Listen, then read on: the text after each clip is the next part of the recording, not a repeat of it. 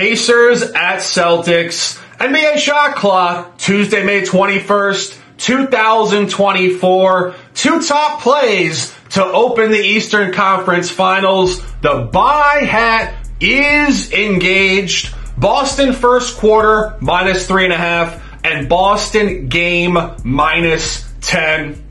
Environmental analysis is very important when we look at this game.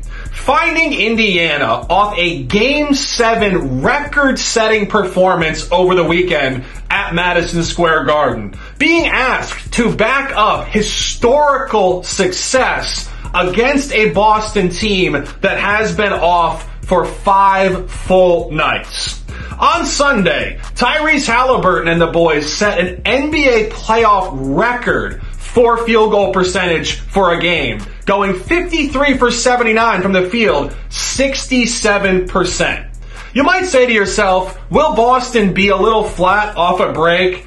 I don't think so. Boston has been historically terrible over the last 3 or 4 years in their home gym, and they are bringing significant intention in Game 1 in these playoffs, with 2 blowouts in Round 1 and Round 2 against Miami and Cleveland by an average margin of 22.5 points per game, and both trifecta covers. When Boston wants to come out and ball, they will. And they have performed great at home against Indiana this year, an Indiana team that likes to run and not defend, which plays directly into the style of ball Boston wants to dominate within.